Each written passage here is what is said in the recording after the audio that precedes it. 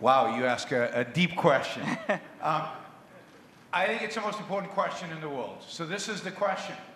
Microsoft changed the world. Bill Gates made the lives of billions of people around the world better. Microsoft has changed the lives of more people than maybe any other individual in all of human history. Indeed, as I said, entrepreneurs are in the business of making people's lives better every single day. How much moral, ethical credit do they get for it? Zero. Negative, actually. How dare they make money at the same time? I'm learning from you. How dare they? How dare he make money by creating the biggest fast food company in the world and making all of the lives of every customer better? But he's making money doing it. That's not moral. That's not ethical, we are told.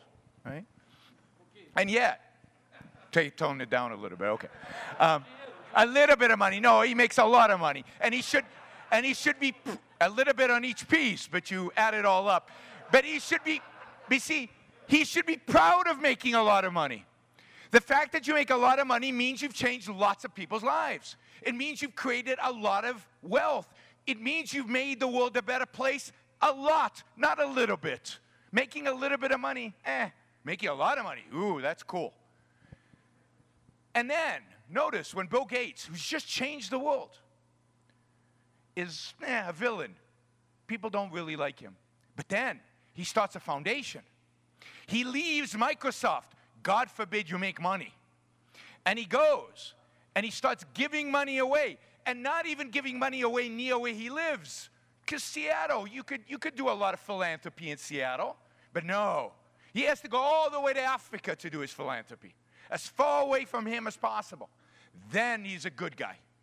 He's still not great. He's still not Mother Teresa. Why? He lives in a big house. He's still got a lot of money. He flies on a private jet. How would we make Bill Gates a saint? How do we make Bill Gates a saint? You ever seen a saint? You see the paintings in the museums. Have you seen a painting of a saint smiling? No, because the whole point of being a saint, the whole point of being, according to our moral code, the whole point of being a good person is to suffer. The way to make Bill Gates a saint is to make him suffer. Like, give the house away, move into a tent, right? Give all the money away, and if you could bleed a little bit for us, then he's a good person, right? This is the morality that we live in. Build something, be successful, make something of your life, make the world a better place, Give money away, which somehow you have, that's good. Sacrifice, that's good. Suffer, that's good. No, Bill Gates made the world a better place, 1,000,000 times better than Mother Teresa. He should be the saint, not she. Now,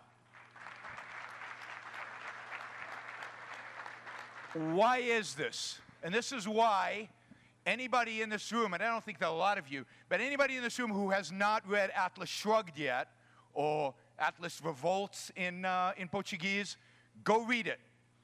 Because at the core of this is a corrupt moral code, ethical code. A moral code that tells us that the purpose of our lives is not to live. It's not to make our life the best life that it can be. That the purpose of life is to sacrifice for others. That the purpose of life is to make other people happy. Why? I love you guys, but I love me more. And you love you more. And he loves him more.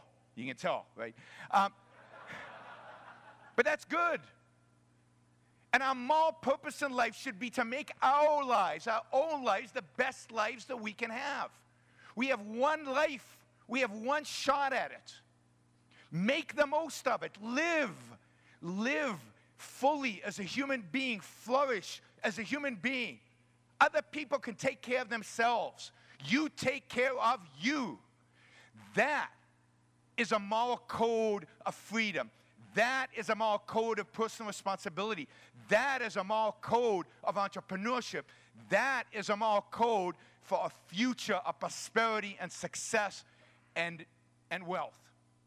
Take care of yourself. Make your life, your happiness, your flourishing, your moral responsibility, your one moral responsibility. You want to help some people? Fine. But that's not where you get your moral credit. Helping yourself is where you get your moral credit. So go out there, be an entrepreneur, and don't apologize. Make money and don't apologize. You know, as long as you're not stealing, cheating, lying, as long as you're making it honestly, then you have made your life something. You have lived. You have been passionate about life. You have taken a vision you have up here and made it a reality in the world out there.